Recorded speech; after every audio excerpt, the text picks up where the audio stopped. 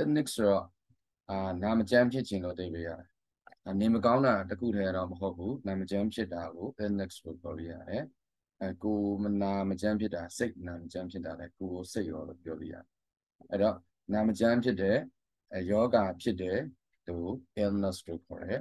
အဲ့တော့ treatment ဆိုတာကကြတော့ကုသတာလည်းရတယ်ပြုစုတာလည်းရတယ်ပြုစုကုသတာပေါ့နော်အဲ့သဘောရောက်တယ်ဆိုတော့ treat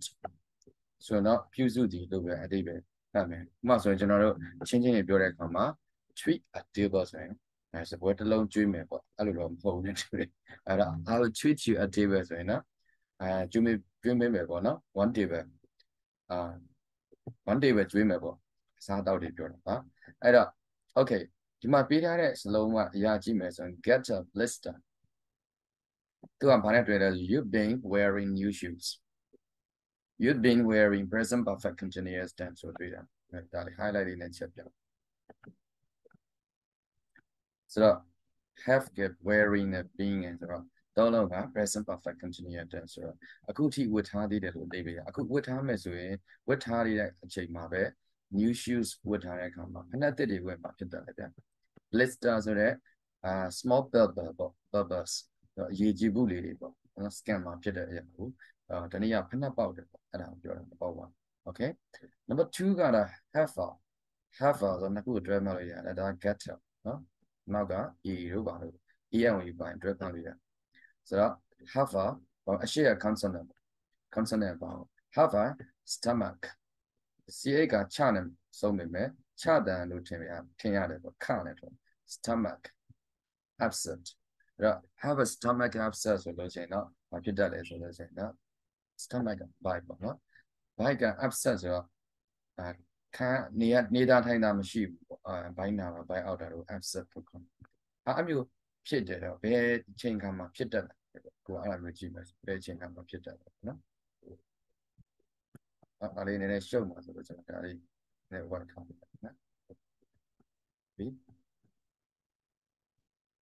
လို့အခါမျိုးမှာဖြစ်တတ်လဲလေဆိုလို့ရှိရင်နော်အဲ့လေးနဲ့ကျွန်တော်လည်းအညီညီဝတ်ထားဆိုဒီရောင်လေးနဲ့တောင်း okay အဲ့တော့ဒါလေးရောနည်းနည်းကျင်း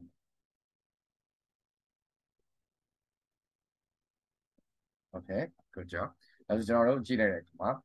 have a stomach has upset ဆိုတော့ဒီမှာ upset လည်းရ capset လည်းရခရဲ့ up ကပေါ်နဲ့ cap ဆိုပြီးတော့ပြန်ပြနော်အဲ့တော့ stomach upset ဆိုရင်ဘာဖြစ်လို့ stomach upset ဖြစ်တာလဲပြီးတော့ you've been walking at a variety recovering to go down with a cold number D you've eaten you've eaten some undercooked meat cook က key နဲ့ဆို cook ဒါပေါ်တော့ cooked undercooked meat ဆိုတော့ဘယ်လိုအစားအစာတွေစားတာ overcooked နဲ့ undercooked သိတယ်နော် overcooked ကအကျက်လောက် undercooked ကမကျက်ဘူးမကျက်တဲ့အစားအစာတွေကိုစားမိပြီးလိုက်ပြီဆိုတော့ you've eaten ဆိုတာစားပြီးသွားပြီဆိုတော့ have eaten ပေါ့နော် have factory ကိုပြောတာပြီးပြီဆိုတဲ့ဟာပြောတာဒါဆိုရင်ဒီကအဖြေကကျွန်တော်တွဲရမှာနော်အဲ့တွဲရမယ်ဆိုရင်ဒီ line လေးနဲ့ပဲရှာပြီးသွားမယ်ဆိုလို့ဆိုရင် number D နော် number D ကိုတွဲမှာဒါဆိုရင် H နဲ့ D next ကြည့်အောင် B sunburned ဆိုတာကခံရတာပေါ့ but 3 ပုံစံရေးတာ burned နေလောင်ခံရတာဆိုလို့ရှိရင် question mark နေလောင်ခံရတာတဲ့ခံရလားနေလောင်ခံရတဲ့ကိစ္စကဘာကြောင့်လဲဆိုလိုက်စမ်းကြည့်လိုက်ပါတော့ကျွန်တော်တို့ beach ကိုတွေ့လာပြီဆန်ပါပြီနော် you spent or have spent a battery too long ချိန်ကြာကြီး too long ဆို long ဆိုရှည်တာလည်းပေါ့ကြာတာလည်းပေါ့ too ကမကောင်းတဲ့ဟာဆို too တော့ね very positive အတိတ်ပဲတော့တယ်ပေါ့ too long ဆိုအကြာကြီးနေလိုက်တာ how ဘယ်လိုနေတာလဲ lying on the beach lying ဆို lying ကဒီမှာနေ3 spent yeah lying ဆိုတော့အရှိက verb တစ်ခုပါရင်နောက်က verb က ing ပေါင်းတယ်အဲ့တော့အမှုရပုံစံနော် beach ပေါ်မှာ lying လဲလျောင်းရင်အချိန်ကြာကြီးနေလိုက်တဲ့အခါမှာ sunburn ဖြစ်တာပြောတာဖြစ်တယ်နော်အဲ့တော့ B sunburn ဖြစ်လာလို့ပြောတယ်နော် B sunburn အဲ့တော့ sunburn ဖြစ်လာဆိုတော့နေပူနေလောင်တာပေါ့ okay ဒါဆို number 3ဒီ beach နဲ့တွေ့တဲ့ G ပေါ့နော်အဲ့ဒါဆိုတော့ G ကိုရေးလိုက်မှာဖြစ်ပါတယ် okay number 4 get a splinter in your finger splinter နော် splinter ဆိုတာကကျွန်တော် X စူးတွေပါလေစူးတာသူစူးကြောင်းလေးကို splinter လို့ခေါ်တယ်နော် in your finger ထဲမှာ splinter get ဆိုတော့လက်ထဲမှာစူးကြောင်းလေးလက်ထဲမှာစူးကြောင်းလေး get ဆိုတော့ရှိသွားတယ်ဆိုတော့ရသွားတယ် get ဆိုဝင်သွားတယ်အတိတ်ပဲပြန်မယ်ဆိုရင်ဘာဖြစ်လို့လဲဆိုတော့အတွေ့ပြီအဲ့တော့ you making နဲ့ heavy making ကလုံနေတာကိုနင်အခုချိန်ကြီးလုံနေတော့လုံနေတာဆိုလုံနေဆဲပဲ you are making ဆိုရင်လုံနေတာယာယီလုံနေ you making ဆိုလုံနေတာကြာတာပြုလုပ်နေတော့ပြုလုပ်နေတာအချိန်ကာလတစ်ခုပြောတယ်ဆိုတော့အခုပြောတဲ့အချိန်မှာသူဒီလုံနေတော့ပဲဆိုတဲ့ဘောကိုပြောချင်တယ်အဲ some bookshelves SAELF ကို VS ပေါင်းလိုက်တာနော် F ကိုပြောလိုက်တယ်ဆိုတော့စာအုပ်စင်တချို့ကိုနင်ကလုံနေတော့အဲ့တော့ get a splinter in your finger ရတာလားတဲ့စူးဝင်သွားတာပေါ့နော်ဒီခေါက်တော့ကျွန်တော်အယောင်လေးနည်းနည်းပြောင်းပြီးတော့ခွဲလိုက်မယ်အပြာရောင်လေးနဲ့လုပ်နော်အဲ့တော့ရှင်းတော့ဒီမှာဟုတ်ပြီနော် okay next ကကြတော့ဒီခေါက်တော့စိမ်းရောင်ပဲ have a headache have a headache စီအိကခအတန်းနဲ့ပဲထွက်လိုက်ပါမယ် headache နော်ထွက်ရပါမယ် have a headache so I have a headache ဆိုရင် head head ရဲ့ ache ပေါ်လိုက်တဲ့ headache ဒါ ache လို့ပြန်ပေါ်လိုက်မယ် have a headache ခေါင်းကိုက်တယ်တဲ့ I have a headache ခေါင်းကိုက်တော့ဘာလုပ်လဲဘာဖြစ်တယ်မဖြစ်နိုင်လဲဆိုတော့ဘာနဲ့ရှာမလဲခေါင်းကိုက်တယ်တဲ့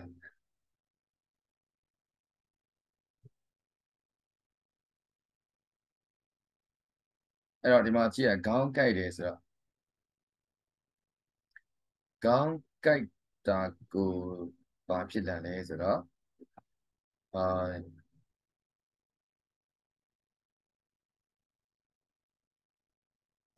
where is it ခေါင်းကိုက်တာကိုခဏလေးထားလိုက်မယ်နော်ကျွန်တော် number 6ကိုသွားလိုက်မယ်ညလုံးကလည်းပြားနေ you feel ran down feel ran down ဆိုတာက ran down ဖြစ်သွားတယ်ဆိုတော့ဒီမှာ ran down ပြေးဆင်းသွားတာမဟုတ်ဘူး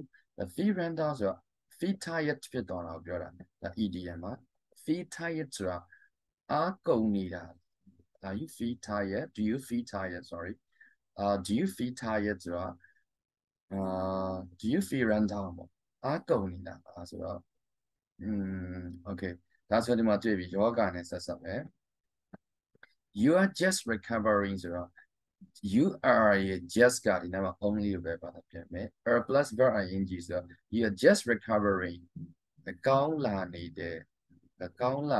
ဆိုတော့ ing အခုအချိန်လေးမှာကောင်းလာနေတယ် from flu ဆိုတော့တုပ်ကွေးယောဂကနေပြီးတော့ကောင်းလာစပဲရှိသေးတော့အားနေနေတာလို့သူကဒီလိုပြောပါနော်အားနေအားပေးလိုက်ပါ okay next one is have a sore throat sore ကနာတာပါ throat က level နာတာ sore throat နော် neck က level ပါ throat ဆိုတော့လေချောင်းလို့ပါလေမျိုးလို့ပါ have a sore throat လဲနိုင်လားဆိုတော့level နာတာအကြောင်းတစ်ခုတော့ရှိမှာပေါ့နော်ဒီဒီမှာဆိုရင်ကျွန်တော်တို့အကြောင်းလေးနည်းနည်းထပ်ပြလိုက်ပါမယ်အဲဒီတော့ကတော့ပါလေးနဲ့ပြ new လေး brown လေးနဲ့ပြ okay sore throat ဆိုတော့ကျွန်တော်ဘာဖြစ်လို့ sore throat ဖြစ်တာလဲကျန်တာလေးအချိန်မှာ A ရယ် C ရယ် F ရယ်သုံးခုကျန်နော် if C S ဆိုတော့ you have been working in a very nice office on a sore throat ဆိုင်ပြတွေ့ပြီအဲ့တော့ဒီနေရာမှာကျွန်တော်တို့နည်းပြန်သွားလိုက် number 5 have a headache ဆိုတော့ခေါင်းကိုက်တာဒီတရားနဲ့သွားမယ်နော်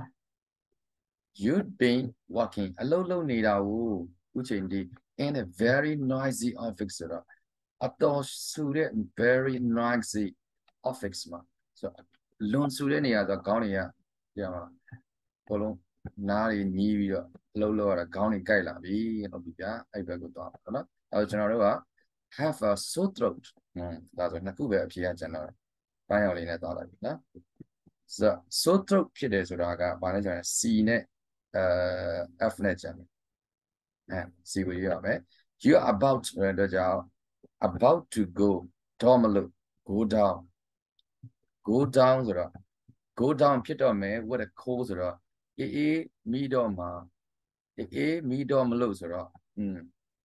cool down with a cold ဆိုတော့ a cold ဆိုတာ cool ကမူလကအေးတော့ adjective အခုက noun ဖြစ်နေတယ် with a cold ဆိုတာအတွဲရဆိုတော့ go down with a cold ဆိုတော့မင်းဖျားတော့မလို့ဘာဖြစ်နေလဲလေပင်နာနေတာလားတဲ့အဲ့ဒါဆိုတော့ဖျားတော့မလို့လေပင်နာနေတာလားဆိုတော့ဒါဆိုရင်လေပင်နာခြင်းတာနဲ့ဖျားခြင်းနဲ့ဆက်ဆက်မှုရှိတယ် next နောက်တစ်ခုကကျတော့ကျွန်တော်တို့ while the orange နဲ့တောက်လိုက်မယ် be jet lagged be jet lagged နော် LAGGE lagged jet lag ဆိုတာက jet ကဘာလို့ဒီ GR ကဒီအတွဲလေးကသတ်မှတ်ထားပြန်ဘယ်လိုဟာမျိုးလဲဆိုရင်I feel jet lag ဆိုလို့ရှိရင်ခုခရီးအများကြီးသွားတဲ့အခါအဒီက the flight ပေါ့လေယာဉ်ခရီးစဉ်ကိုပြောတာ jet လေယာဉ်ခရီးစဉ်ကိုတွားတဲ့အခါမှာဒီကနေ America တောင်းမယ်ဆိုနိုင်ပေါင်းများစွာစီးရမယ်ဆိုရင် jet lag ဖြစ်တတ်တယ် so you have just done ဆိုတာ done ဆိုတာပြီးသွားပြီ taken နဲ့တော့သုံးလို့ရတယ် taken a long flight ဒါဆိုရင်လေယာဉ်အကြာကြီးစီးရတဲ့အတွက်ကြောင့် do you feel တမော are you BUAR ပြောင်းလို့ရပါတယ် feel ခံစားတာလည်းသုံးလို့ရပါတယ်ဆိုရင် do you feel ဆိုတော့ do you feel B ဆိုတော့ are you jet lagged ဖြစ်နေသလားပေါ့အဲ့လိုပြောတာ okay ဆိုရင်အခုဆိုရင်ရောနာမ်ကျမ်းဖြစ်ခြင်း illness နဲ့ treatment ဆိုတဲ့အရာပေါ့ treatment ဆိုတာကတော့ဒီထဲမှာမပါသေးဘူးနောက်တစ်ပိုင်းမှာပါတယ်ဒါလို့ဆိုကျွန်တော်ကနာမ်ကျမ်းဖြစ်တဲ့အပိုင်းနဲ့ပတ်သက်ပြီးတော့ရှင်းချက်တွဲပြီးတော့သုံးတာဖြစ် blister ဆိုရင်ဘာဖြစ်လဲ new shoes stomach upset ဘာဖြစ်လဲသူက and the cut me တခြားကြောင်းအနေနဲ့ဖြစ်နေsunburns and beach lie on the beach for a long time splinter ဆိုတော့မှာ bookshelves တော့တခြားအရာတွေလည်းဖြစ်တတ်ပါတယ် headache ဆိုတာကတော့အကြောင်းမျိုးလည်းဖြစ်နိုင်ပါတယ်ဒီမှာတော့ noisy of the walking load fear run down ကတော့ tired ကိုတော့ tired တော့တဲ့အခါမှာအဓိကကျမ်းမာခါစားဆိုတော့အားနည်းနေတယ်ပေါ့ပင်ပန်းနေတယ်ပေါ့ဖြစ်တတ်ပါ have a sore throat ဆိုတော့ level 9ဆိုတော့ go down with a cold ဆိုတော့ဖျားတော့မလို့စိုင်းပြတာ jet lag ကတော့ you have done long flight ဆိုတော့ချိန်ကြာကြီးစီးမိပြီဆိုရင် jet lag ဖြစ်တယ်နော် that's all for today have a nice day see you again bye